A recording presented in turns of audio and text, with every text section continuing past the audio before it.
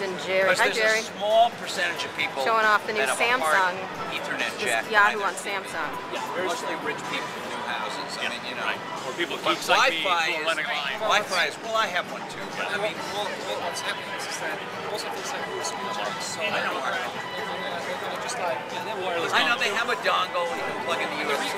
We're working with a retailer, so they sort of it's a small point. Ooh, there's two. So I'm customizing. So here with Jerry and Sue, how you doing? This is a really cool new product you're introducing. It's this Samsung integrated with Yahoo. Now, why are you doing this? What's the idea behind it? Well, the television is finally to have internet built in, meaning that it's either wireless or plugged in internet connection. And right. what we built is through the Yahoo widget engine, a platform where you can get the internet right on your TV. So right. Without a device, it's just without there. a device, it's all on your remote, and you can pop it up, you know, as part of the screen as a sort of a trailer underneath or full screen. Right. It's down here. It's down. It's on these widgets, and it comes down. Right. And here, you know, it's not just Yahoo stuff, but it's also third parties. Like here we have right. USA Today. And why do this? So what's the idea of getting Yahoo in a platform that still hasn't been successful for anybody? Like you have to plug in the TiVo, you have to plug in all these things. You know, ultimately, it's trying to have the ultimate last mile relationship with the consumer. Right. There's never been an integrated solution. There's been debates about whether the TV is going to become a PC before the PC becomes a TV. It's finally here, integrated in one device, easy to use, and shipping to millions of people starting in the spring. In the spring. And why has it been so hard? Why has it been so difficult to integrate it? Because there's been a lot of questions about what the UI should be, what the use cases would be, right. The underlying platforms that could attract developers on the scale of millions haven't been here. Right. So now you have the ability, Moore's Law as well, right. you've absolutely got the ability to do this within the TV now, which you never had before. So right. Yeah, I mean, look at right. fast, it's sleek. We're talking about TVs that are, you know, less than a third of an inch thick. Right, right. That has right. internet built in. Right, exactly. And it has high resolution. That has high bandwidth. And all these things took a lot of years to come together. And you want it, and actually people are used to widgets now with the iPhone. They're very right. comfortable in the widget yes. environment. Yes. And what do you want to get on other? You're not just going to be on Samsung, correct? Yeah, I mean Samsung is obviously one of our larger partners. But we're on LG, we're on Sony, we're on right. Vizio. Right. And with Intel. With Intel. And the idea is to create a widget gallery very similar to what's on the iPhone. Is that correct? Well, we have an open development platform, so anybody who is developing for this from this platform can put their applications on our gallery, and the users can go and figure out what's on So the it's not Yahoo only, kind of. Not Yahoo only. Excellent. But Yahoo, the goal is Yahoo becomes the standard, so we're focusing on the platform first, the business development relationship second, and then we'll tap the ingenuity of the community if it becomes a standard. We think we're in a position to do that. Excellent. Thank you, Jerry and Sue. Very nice. Good look. So, Marco, you've just been showing me all these TVs with Yahoo, what's it, connected TV, it's correct? Connected TV now, widgets. This has been a holy grail for a lot of people for a long time. What's been the problem? I really like this is a beautiful version of it because it's intuitive with the television versus a device that you have to hook up and screw up, really, pretty much. What's been the problem that you were facing when you were looking at doing this? I think historically there have been three big challenges that I think we've solved now for the first time.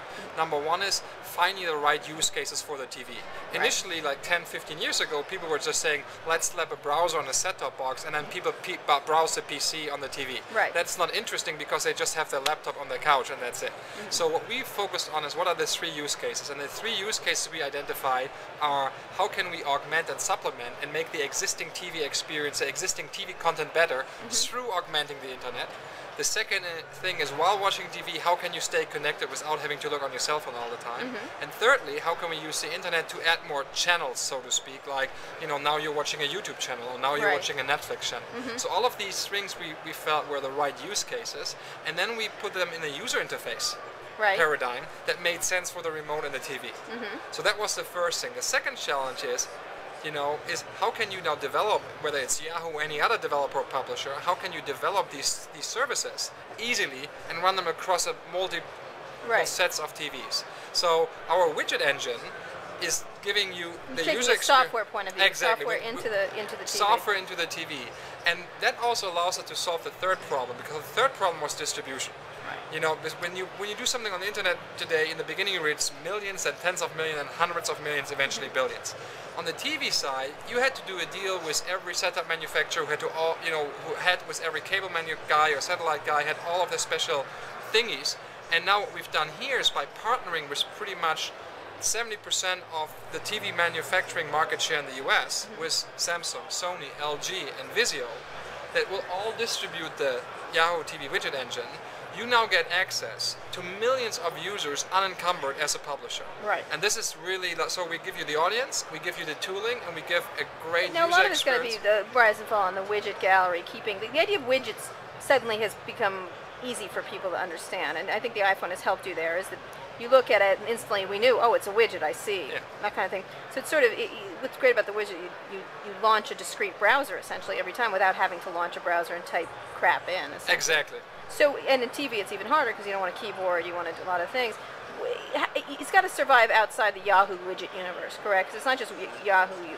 Absolutely. This is not about, we are providing the base engine, you know, like something like a browser that runs these widgets, but then, you know, the user can decide to not even use one Yahoo widget. Right. Use like a YouTube widget, a Facebook widget. We do believe that we have great services that a lot of people want to use, but it's not only about Yahoo, it's about the whole internet. Right. And we're just the enabler right now, and that helps us distribute our consumer services and also creates a monetization opportunity for us that when publishers write these widgets, we also optionally going to offer them use our monetization. Right, advertising or whatever, or premium, or premium a piece services. Of, piece of buying something, a piece of renting a Netflix movie, that kind of thing. Now, in terms of getting people using it, how it's not a very difficult thing to use.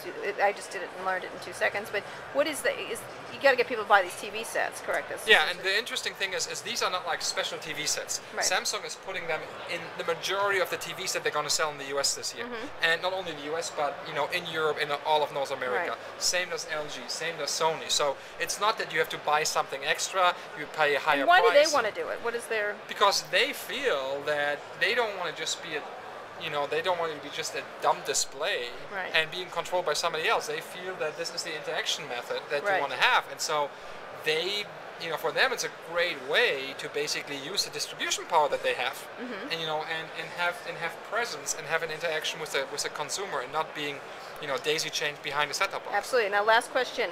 This is Yahoo not on the computer. You just were saying that. You don't care about the computer, do you?